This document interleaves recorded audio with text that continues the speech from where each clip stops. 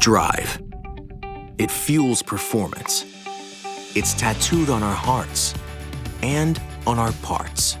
It's why we always floor it. But what is drive? It's the passion behind our people. Those who build, who sell, who service, who strengthen us every day. It's where unprecedented manpower becomes unthinkable horsepower. It's the same drive we were built on nearly 80 years ago that's carried us through decades of change. The same drive that now connects our brands around the globe and around the racetrack. It's the hands, the heart, and the muscle that keep the human engine running. Because in the end, it's not about parts. It's about people. We're not just servicing cars. We're in service of people's lives. That's what really drives us. That's why we challenge convention. That's why we bleed true blue. Because we're all in, giving it our all. In service of drivers, dreamers, challengers, and wranglers. Everyone, 0 to 60 and beyond. How will you be driven? Mopar, all in service of the people who drive us. Ladies and gentlemen, please welcome the head of Mopar Worldwide, Pietro Gorlier. Good afternoon, good afternoon. Thank you for joining us today. I mean, as you can see, looking around here at SEMA, customization is alive and well. And what a better way to start SEMA than celebrating the Jeep Wrangler that won for the 7th consecutive year the best 4x4 SUV of the show.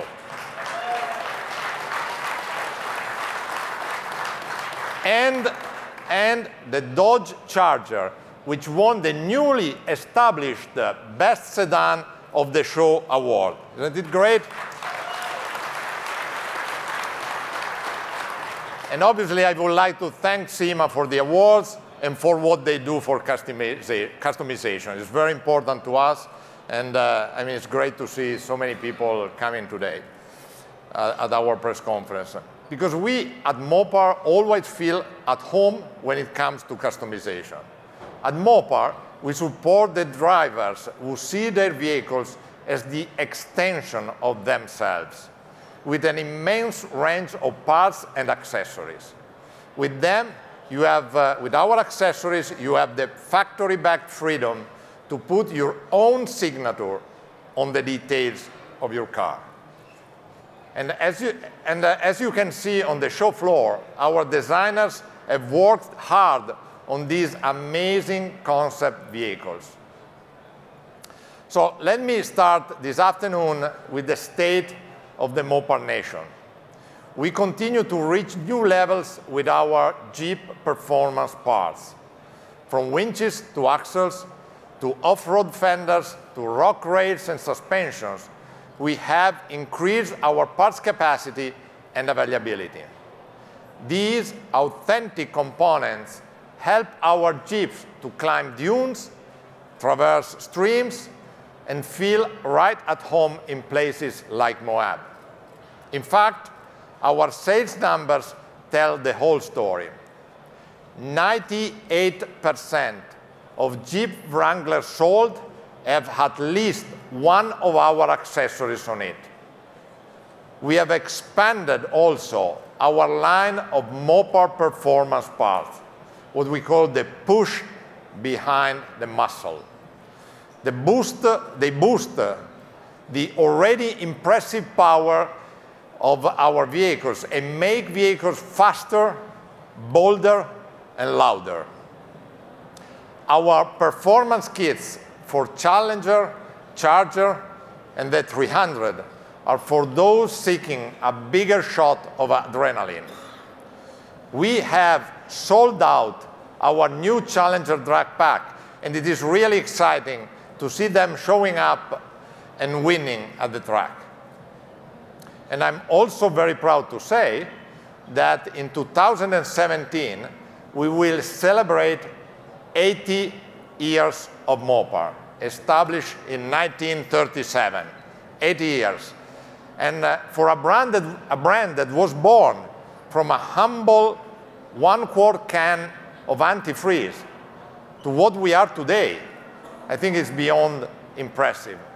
Today, Mopar is a brand present in 150 countries with a portfolio of 500,000 parts, with more than 50 distribution facilities and 7,000 people working every day to provide support to our customers. So now, let's talk about drag racing. We are happy to have 2 of our NHRA drivers with us today. First, our 2 times NHRA champion Mopar Dodge funny car driver, Matt Hagan. Thank you, Matt. And our newest Mopar driver, Leah Pritchett. Leah represents our return to the top fuel dragster class after 17 years. So let me start with Matt. So 4 wins this year, and still a chance for the championship? Yes, sir. I mean, we had 4 wins so far. We won the U.S. Nationals, which is obviously their biggest race of the year, and still in the hunt for this championship. You know, the Mopar bodies that you guys have designed have increased our visibility in the cars. We're seeing more things. We're getting out there cutting better lights, and we're making big power with Mopar. So DSR funny cars are all stacked in there 1, 2, 3, and 4 right now, and I think that speaks for itself. Yeah. And also, we need to thank Don Schumacher. I mean, obviously, Don Schumacher Racing. I mean, the partnership with Don is great. I mean, and we have to say, we have 4 cars in the first 4 spots, right? Absolutely. It doesn't get much better than that. I mean, it's 10,000 horsepower race cars, 330 miles an hour, and it's over with before it starts. So we have a lot of stuff that we have to pay attention to in performance-wise, and you know, we're able to get everything that we need from Mopar and DSR to go out there and win these championships. Great, great. Thank you. Thank you very much. So, Leah, how's, I mean, being part of the Mopar brand now and being one of our ambassadors? Pietro, I have to be honest, it is the most incredible feeling.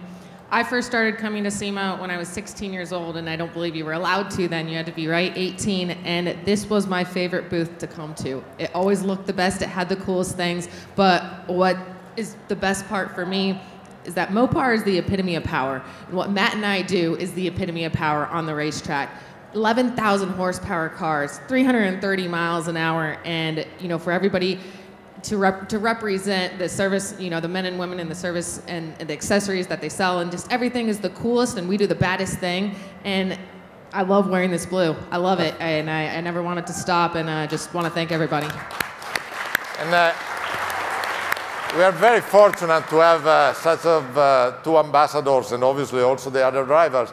But what is always amazing that when they tell me all the things that they do on a race that is 4 seconds, that's really the part that is, I mean, is striking really my imagination. That we were at dinner yesterday, and they were telling me the number of things they have to do, and it seems, I mean, when they are done explaining, I mean, it's half a minute, but the race just, I mean, last time. Yeah. It is. It is kind of like an exact science inside our mind. To go 3.69 seconds down the track, I could talk about that for 4 minutes of exactly what happens when we launch and the tires shake and cylinders go out, and whether to lift or not, and how much input steering you have, or make those really, really fast call decisions. And that's our expertise. But for Mopar and what you guys have today, everyone's going to see what Mopar's expertise has brought to SEMA, and it is, I guarantee you, the baddest thing in this entire year, this entire show. So yeah, we're getting ready. In 2 weeks, we have our last race of the season at Pomona. He has a chance for the championship. My team, we are currently 7th in points, and we have a chance to finish in the top 4. So that's what we're going after. We're going to put it down on the track and do some work. Thank you, Matt. Thank you, Leah. Thank you for joining us on stage. Thank you. That's great, and I mean, it's really fascinating, and we are very lucky and very fortunate to have such great ambassadors for our brand. But now, speaking of champions, how about the legendary icons at the front of our display, right? These are vintage masterpieces. These are true classics. But many cars are still diamonds in the rough. So their restoration is allowing but painstaking process. So the question is, what can we do for our heritage vehicles? Can we make it easier to outfit our older cars? This is a question that I faced many times in my 7 years at Mopar. We have teamed up with specific manufacturers, and now I have an answer. We have created a marketplace where we have listed a number of original equipment reproductions for everyone. It is a website that can be easily reached from our relaunched Mopar.com. The website is actually mopar.com/restoration. And this makes it easy to find these officially licensed restoration parts. It's a database and a catalog that will help the restoration process of your classics. So whether you are looking for wheels from the 70s, or looking for a shaker or a scat pack hood for a resto mod build, your best go-to resource will be found on mopar.com/restoration. But of course, we don't stop there. We know that for true diehards, it is all about what there is under the hood. And these classics that there are at the entrance of our stands are unique. But interestingly enough, what makes them unique is also what ties them together. You see, each one is equipped with something special. Ladies and gentlemen, our new 345 and 392 crate Hemi engine kits.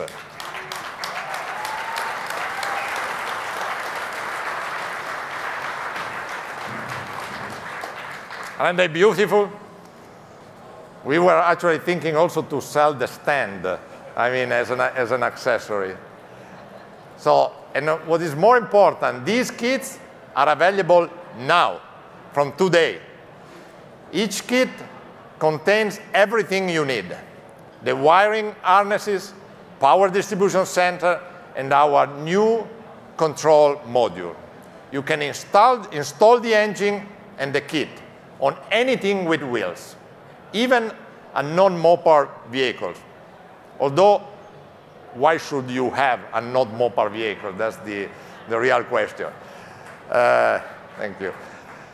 So, and to make installation easier, we are also offering accessory kits like alternators, power steering, AC compressor, oil filter adapters, or exhaust manifolds. But you don't have to take my word for it. You can ask the builders of these vehicles yourself, because they are with us today at the show. And I'm sure that now I don't have to tell you who Mark Warman is. The legendary Mopar mortician, star of Graveyard Cars. His reputation for restoring Mopars is legendary. He rehabs each one with original parts, and we wanted Mark to be one of the first to install our crate Hemi kits.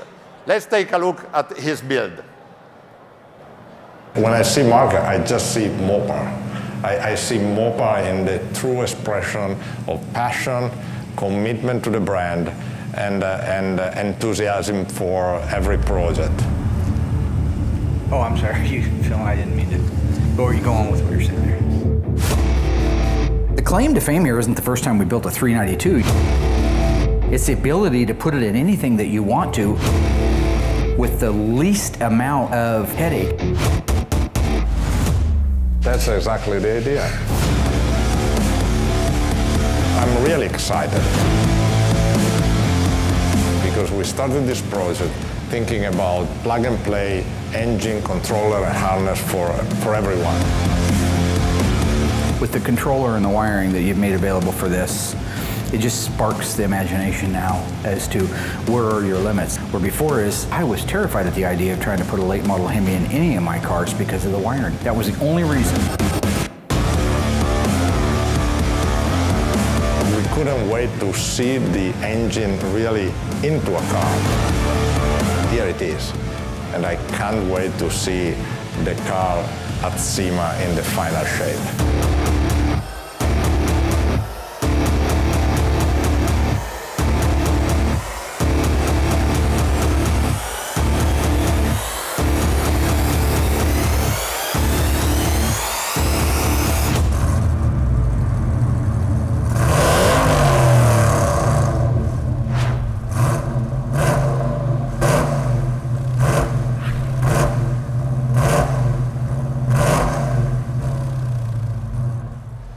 So I think you can recognize the car that is at the entrance of our stand.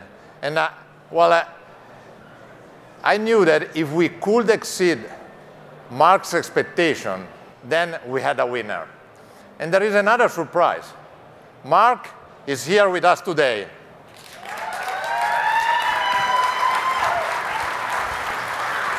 How are you doing, Mark? I'm good. How are you doing? Are you having fun at SEMA? Well, I'm having a blast. Yeah, I'm from a little town, Springfield. This is crazy. You walk for miles and you find out you haven't even left where you started from. It's just, this is an amazing, amazing trip for us, and we're humbled by all the great car builders that are up here with us. Right. And tell me something about your experience building this car. Well, you know, everybody that's watched the show and knows me knows that I'm an OEM guy, that I restore the cars back the way they started life. So this was one of those challenges mentally I had to kind of flesh out and decide, is this the right thing to do? And the more I thought about it, the more I thought about Mopar isn't a decade or a time, it's a lifestyle, right? And the people, I met so many people here who have tattoos. One guy's got a tattoo of the Pentastar on his tooth. He showed that to me today. These guys are passionate about it, and so it's great that what I believe we're doing here with the 392 Hemi that we put in our CUDA was colliding worlds together in a way that's never been done before. You've got a 1971 CUDA for all practical purposes, but it's got a late model, efficient, electronically driven, fuel-injected engine in it. The biggest challenge, to be honest with you, was getting it done in 90 days. Putting the engine in was a piece of cake, putting the controller on it. The controller is amazing. Once you have it hooked onto the plug-and-play wiring harness on the engine, it's 6 wires and you're running. That's insane. The reason I didn't want to do it before was you would have had to go and gut out a car and then try to start cutting off the leads that went to airbags and crash sensors and speed control sensors and try to make it run. Not anymore. 6 wires and it's running. So it's been a fantastic journey, and I'm honored that we got selected as one of the top builders here to put that together for you. But as you can see when you look at the car, we kept organic to so much. You see the original power brake booster, the Midland Ross zinc cadmium booster, that's original to 71. The bumper stops, the hood pins, the original Mopar battery, the heater hoses. Other than what's underneath that shaker, that is a real life 71 CUDA right there, with obviously very cool little graphics there, the 392 throwback. Very good green, right? It's a beautiful green, sassy grass green. Sassy grass. Sassy grass, that's an original Plymouth color, and if it was a Dodge, they'd call it Green Go. Yeah, he gave me a lecture about the greens in the history of Dodge and Plymouth. But like I said, these kits are for sale today. And for being here today, Mark and I would like to extend to you a truly exclusive show discount offer. If you go over at our M bar, we have coupons that will save you some serious cash on these kits. And by the way, get your coupon now, because they will not be available after the show. So Mark, the only thing is, isn't it a pity that we cannot fire them up? I mean, that's the only thing that really I don't like of this press conference. Not fire what? The engines. No, that's why you built a stand. No, we're going to fire the engine. Well, we can't. I mean, I think the fire marshal will not be particularly happy. I don't care. You ever watch my show? The first rule is there's no rules. Of course you're going to start it. What are you talking about? They don't let you do it? Yeah, you look like my kids. They call the troublemakers, right? I mean, in fairness, I've been known to cause a little bit, Dave, cause a little trouble once in a while. Yeah. Part of who I am. But you know what? You're the boss. You're the CEO of Mopar. And I don't think we can do. I need to look I at. respect I need exactly to look what you're someone saying. that.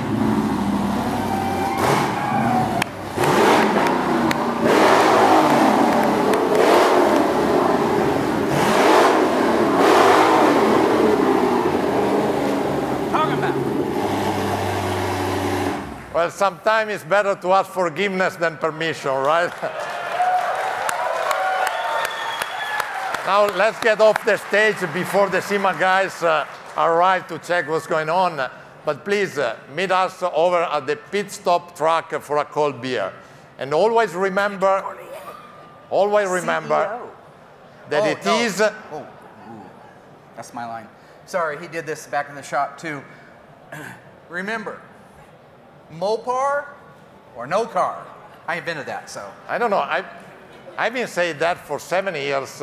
I know I have an Italian accent. 7 years? 7 years saying Mopar or no car. 54 years, it was my first words. Gaga, goo goo, Mopar, no car. Ask my mom. Contest. Hi, Mom. Okay. Okay, why we don't do together? Okay, let's do it. Mopar or no car. Thank you.